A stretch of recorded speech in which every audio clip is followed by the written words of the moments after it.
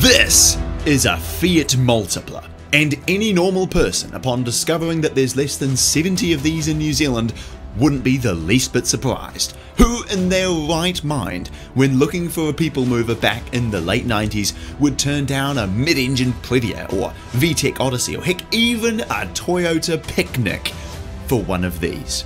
Embodying every undesirable trait in a car, piano casters for wheels with sponge tyres delivering woeful handling, unpainted bumpers hiding a face not even a mother-in-law could love, the biggest window to body ratio known to man, and an engine with the power of 4 harnessed children. You would have to have some screws loose to buy one of these new back in 1998, but someone did, and now 25 years on, we're here to see if it's still the worst car in the world.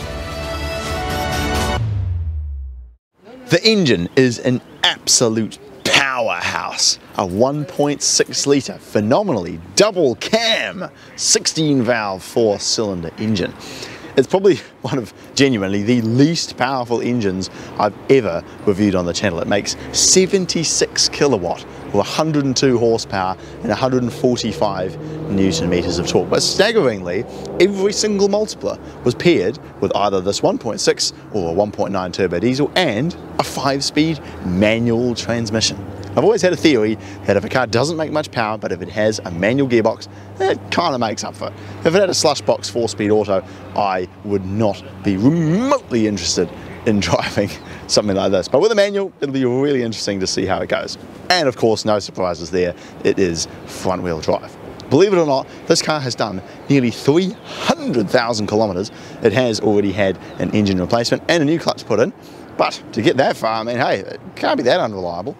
Doug DeMuro would be absolutely fizzing at the sight of all of the quirks and features inside the Fiat Multipla. Even the door handles are unusual, made of a rock climbing wall looking material that, of course, after 300,000 Ks, looks like a teenager's face. The steering wheel is made of such a poor quality material that not a single trace of texture is left on it. The gauges consist of 2, a speedo and fuel. It does show the clock, does show the odometer and your trip distance with a little tiny screen down the bottom. The climate control, if you can even call it that, consists of manual rotary knobs with horrible feeling toggle switches up here on the top of the dash for your fog lights and your rear demister. All of the vents have the most unusual control surfaces to turn them on and off, and the owner of this one has made use of its unusual shape by putting googly eyes on it. And then we come to the storage. There's a bin underneath the passenger seat. There are 2 dashboard mounted glove boxes along with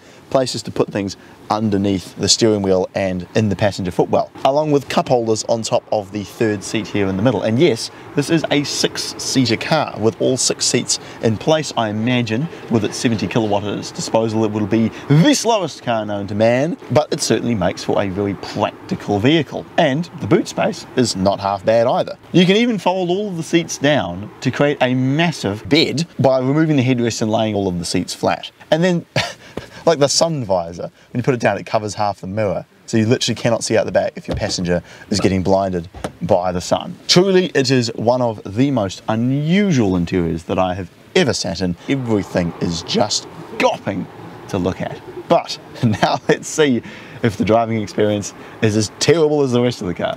Well, I just got out of driving a FD2 Civic Type R, one of the most raw and involving manual transmission vehicles on planet Earth. And now we're in the Multipla.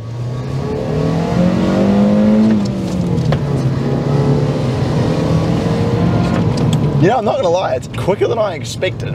Probably because everything's just made of cheese and old cardboard boxes. The body roll is unbelievable. 3rd gear, foot down. The speedo's not moving. The gear change is appalling. Drop down to 2nd, heel toe. Probably the first time this car's ever been heel toed. Turn it in. The front end just does absolutely nothing. The seats are horribly uncomfortable. The interior is rattling to no tomorrow. The body roll is some of the worst I think I've ever had in any car. It's kind of weird, where it's like a hatchback, but because it's kind of jacked up and you sit so unbelievably high in it, oh, losing traction, it still just leans. an unbelievable amount. There's no tachometer, so I have no idea what the engine's doing. I'm basically just winding it out until I think I'm about to hit rev limiter, but there are some good points. You would expect this to be one of the worst driving cars imaginable, and it actually really is not. It feels faster than it should be.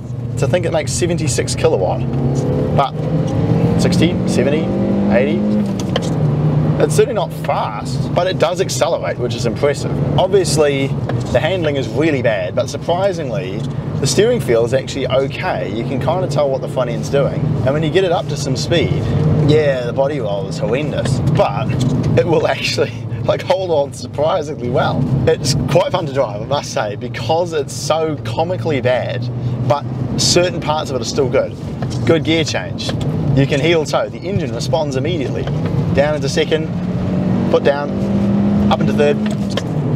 Like, look at that, you can hammer through gears. Obviously, this is not a car that I would ever consider buying, but it has genuinely surprised me at how not horrendous it is. Fiat's actually done a pretty decent job at making this comically ugly and really tall, ungainly vehicle tear up a back road with a smile on my face. Foot down, hard on the brakes, turn it in. Oh, starting to get a bit of brake fade.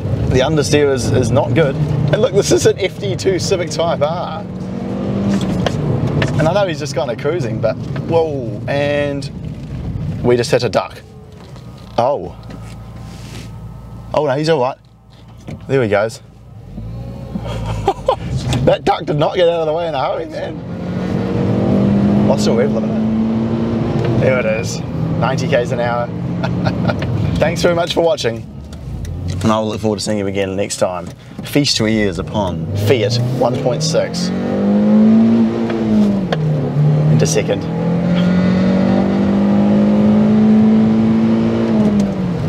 That's not bad, man. Not half bad.